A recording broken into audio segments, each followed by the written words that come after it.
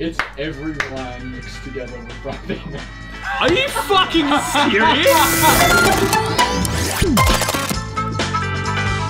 All right, blind wine tasting yet again. So we've got, again, another wonderful suite of wines from our good friends at Sometimes Always. We purchase all the wines from these guys and we're passing the savings on to you. If you join our Discord channel, there's a 10% discount code which you can chuck on all of the wines we try on this show today, so you can enjoy them at home just like we did, or not enjoy them, or just be curious. Who knows? That's what this whole blind wine thing's about. So without too much mucking around, let's get back into it. Numero uno, we have a delectable, delicious looking red that is actually jumping out of the glass, to be honest. You just swirl it and it kind of like... Red, it's got a little bit of sort of a clear claret color to it as opposed to some of the thicker reds that we're gonna get into. It does look like the majority of red wines today. Lovely, smoky, whole bunchy thing. Ooh, bright red fruit, kind of that red curranty thing. Red cherry, bit of straubs. Oh yes, oh yes. Oh, I'm salivating. That's a 12 bagger, right there. 12 bottles please, and I'll spend 35 bucks a bottle. The, like, 2021, the meme was, I think every white wine is Chardonnay. I think 2022, I've evolved to thinking that every red wine is Pinot Noir. So I think this is Pinot Noir. Yeah, pretty cool. Nothing over the moon. There is this kind of like bitter astringency, I think, probably coming from the stems. Maybe they weren't perfectly ripe. They might have been a bit green, but it doesn't taste too green. It has this weird kind of just like stemmy astringency. Wouldn't surprise me if this was like a traditional producer that is doing like a new school style of wine, but done like really well. This is all class, but with a little bit of like radical thrown in for good measure. Yeah, brilliant.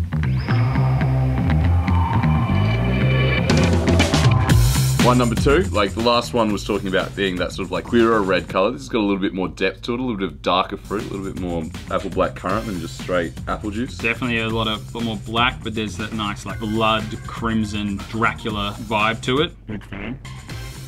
Definitely a big wine. Very classy, very well made. I'm not too sure that the sort of more contemporary style of, you know, natural wines and the more luscious, juicy things like wine number one. This is not really a part of that at all. This is more harking back to more traditionalist times. Yeah, so a little bit tartar is sort of making me like purse my lips a little bit and sort of the boys describe it as like umptuousness. I think that's what they're talking about when they're talking about umptuousness. They're like... I really like this one. I really, really like this wine. Big, beautiful blue and black fruit in the middle of it is delicious. Definitely what you want from like this big, full-bodied style of wine. Grenache sort of area kind of thing. Maybe a little bit of a whole bunch Grenache. It's not super stemmy, but there is that little bit of like, sometimes like the sourness I think in there can be from like the whole bunch. So like the stems and the leaves of the fruit. I would expect you to be charged at least $55 a bottle for this. Time has been taken with this wine. A lot of money has been thrown at this. So if it's any less than that, it's probably going to be a relative bargain. Number three, definitely got some lighter characters here. Almost like, it looks like there's a little bit of like purpley thing going on, but yeah, definitely that kind of nice fragrant area. A little bit more closed, a little bit dusty. That's cool. Not all just sweet, it's a little bit savory. A juicy red color that you get in wine where like I'm a big soft boy red wine drinker in the sense that I don't want Brendo talks about being like a masochist when it comes to wine. Like he wants it to hurt him and stuff like that. I don't know, I want it to give me a hug. Red Rippers. The Allen's Lolly, formerly known as Redskins, rightfully changed. That's what this smells like, 100%. And I'm gonna go 6 bottles. This reminds me, and this is a real Australian thing, home ice cream. Remember home ice cream was the ones that you know, ran the doorbell things, sort of the bell as they drive down the street. The raspberry splits. Raspberry splits were always, you know, in our household, the red bit that you try to like pry off with your teeth before you get to the vanilla center, because the vanilla center was always far superior than the icy pole war that was constantly in my mouth. Again, 2022, the year of Pinot Noir. So Pinot again. Yeah, like really cool sour grape, but also super bright and like bubblegummy sort of flavor. 45 bucks a bottle, I reckon. Yeah, really good fun. Really, really good fun. Again, probably another 6 bottles. Not for a sell. This is not a cellar or wine. I wouldn't be cellaring this at all because it's so much fun now. I'd probably drink it too quickly. This doesn't look like grape juice. Oh, it doesn't look like fruit juice. Sorry, this looks like red wine. It's dark, it's black. It looks like it's gonna be big and strong, let's say. Even more black than that kind of Syrah thing that we were dealing with earlier. Mariana's Trench of red wines. Like stewed fruit? You know, I think stewed is the word they often use when they don't want to say cooked. Yeah, it smells like expensive wooden furniture, which is my favourite way to describe red wine that no one else uses. The oak use on this is extravagant, but restrained, if that makes any sense at all. Honestly, mate, that tastes like wine number 2 has been blended with wine number 3. High acid, driven and drawn out, but oaky. Still this kind of cooked oxidative thing going on. Makes me think it's heading in that direction of like being a Syrah or Shiraz or something like that. It's got a little bit of spice to it, but it does still have this really nice, bold, yeah, fruit flavour in there. But really delightful wine. I reckon it's gonna be kind of a bit pricier, maybe like $42, I'm not sure. Really, really good wine. Hopefully it's, you know, in that $40 bracket. Yeah, I like it. I think if you're into this kind of style of wine, of like a GSM, like medium to medium, full-bodied style of wine, you'll probably be very, very happy with this, and just hopefully it's a really good price. Moving on to wine number 5. It's a very, very deep coloured white wine. Big aromatic Gewürztraminer, grape variety, muscat, something like that, in that ballpark. Seen it many times before. Of course, you know, Unico influence here, like feels like esoteric and all those kind of things. Yeah, really nice. Like a warm mouthfeel to it would be my way of saying it. It doesn't feel thin or like acidic like other white wines that are really crystal clear. Tannin's really cool. There's like musky thing that runs through the middle, like soapy jasmine tea thing. Quite nice. But I think it's one of those orange wines that leaves a little bit to be desired. It is like beautiful and floral, and that tannin structure is fantastic, but I'm just looking for a little bit more interest in just pure aromatics. This is awesome. This is, yeah, I have a feeling I already know what it is, but it's showing all the typical muscat aroma. It is crystal clear in brilliance and clarity. I'm not too sure if it's actually been filtered or it's just been settled over a really long period of time and it's just had a long time in cask. But yeah, not ridiculously over the moon about it, but it has a purpose. This wine has purpose.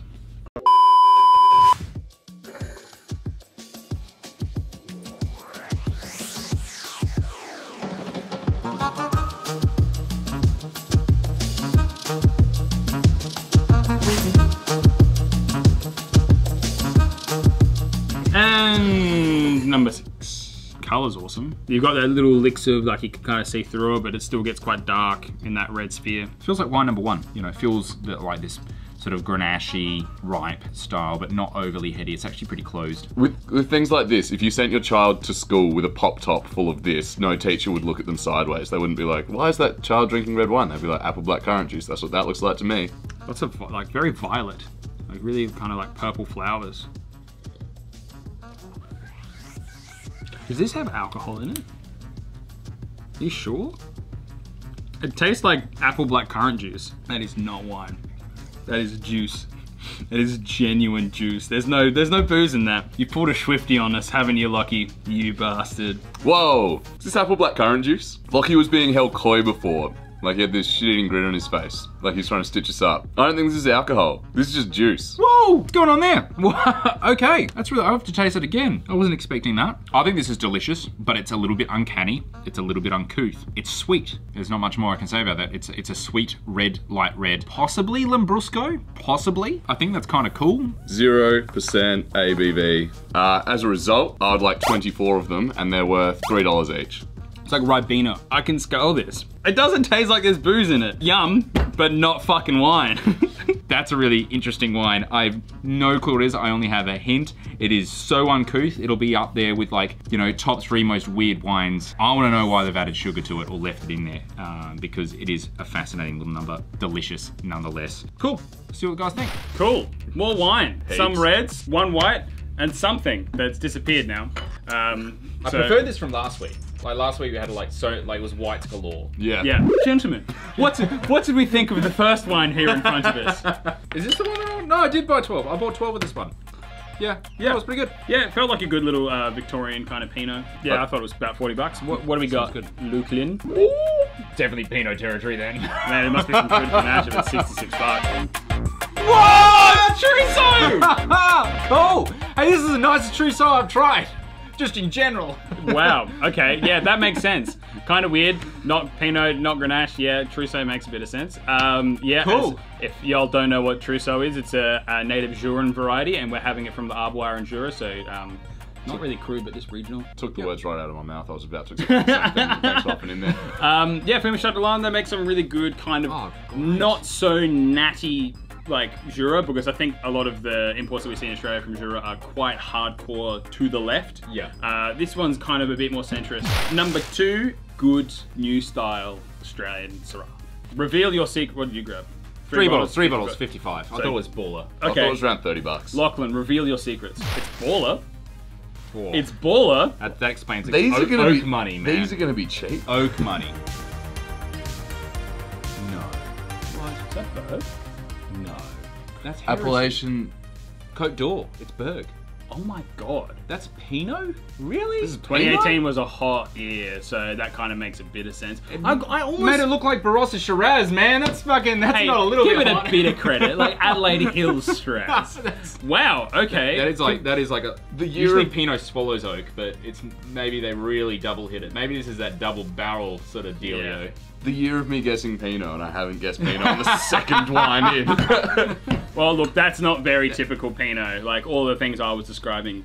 And if you're not going like, damn, that is Pinot. If that's not the first thing that's coming out of the glass, you're like, damn, it's Pinot and it's Berg. There's something to right. Yeah, well, yeah. If you're not screaming, oh, it's Pinot, and you've just spent $110 on a bottle of Berg, you're probably going to be a bit upset. Number 3. Well, wasn't this a good deal of fun? This is awesome. This is so much fun, hey? Bubblegum. Yeah. Yeah. Bubblegum, Nah, high acid. In particular, the lollies formerly known as Redskins. Dude. What do we got? 545. 30. That's sitting pretty penny. What do we got?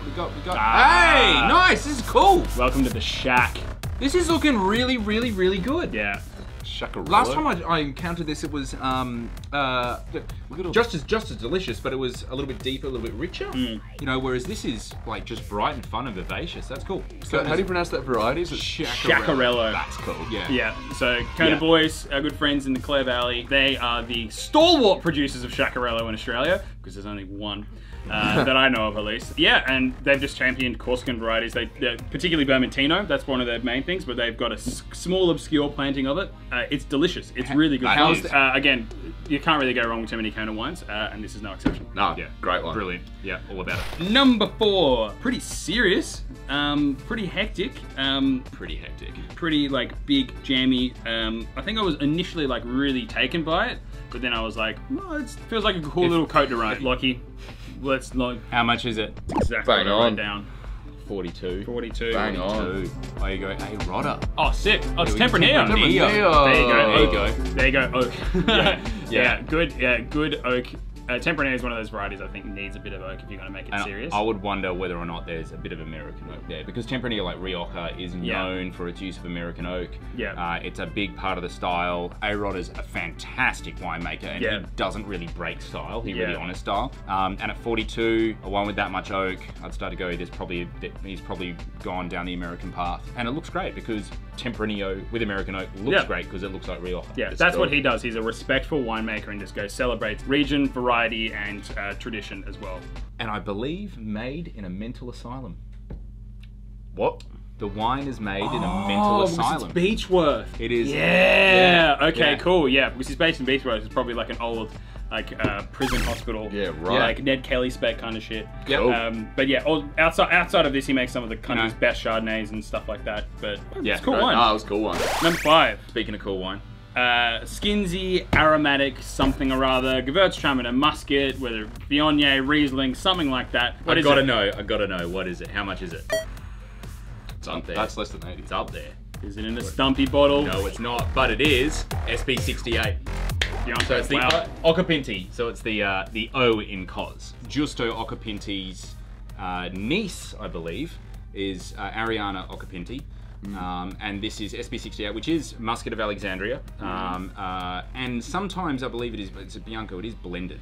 And I think with Caracante. But this is like the entry level Bianco, punches high, and I believe at 50, how much did you say? 55? It's come up in price. They used to be in the 30s. And her wines overall are amazing. Those single vineyard Frappatos are fucking incredible. Yeah. But yeah, really cool. And the last drink It's completely finished. Yeah. What was wrong with this? It was sweet. It wasn't wine. There was nothing wrong with it. What do you mean it wasn't wine? That was fruit juice. That was 0% ABV. That was $3 a pop top, and I'd have 24 of them. How do you know this? That. What do you mean? How do I know this? I There's drank no it. booze in it. But it didn't smell, it smelled like wine. It smelled like apple blackcurrant juice. It's Nippy's apple blackcurrant juice, 100%. Bullshit. Yes. Guaranteed. What are you talking about? You could put vodka in it. Oh, yeah, we could do that. That'd be fun. Yeah. I bought like 3 bottles of it and I was like 30 bucks. I bought a case of What? Ford. I thought it was Lambrusco. What was this? I mean, I was prepared to drop 30 bucks a bottle for this. No, you have to be taking the Dude, piss. look, no, it was serious. It's been caught on camera too. What was it? I did. Oh, that's right, mate. It's every wine mixed together with Ribena. Are you fucking serious? Every one of these mixed together with Ribena. So I sculled this. Same. And I was like, and I walked out of here, I was like, that better not be wine because I don't want to get drunk. And then I walked out, I was like, I kind of feel a little bit, like, you know, like a little bit how you going. It tasted like wine, but it was sweet. And I reckon I've got a fucking bargain. $30 a bottle. I'd still pay 30 bucks a bottle for that. I reckon that's fantastic. I want to know what the ABV is. It's a cooler. It's technically that's what it is. It's a cooler, yeah, absolutely. Yeah. Well, that's fun. South Coast cooler. Non-vintage. Well, that was fun. Field plans. Field blend. Well, that was fun. Cool. Well, let's drink some Ribena and have a good time tonight. Yeah. Thanks, Lochie. Lesson learned. Cheers.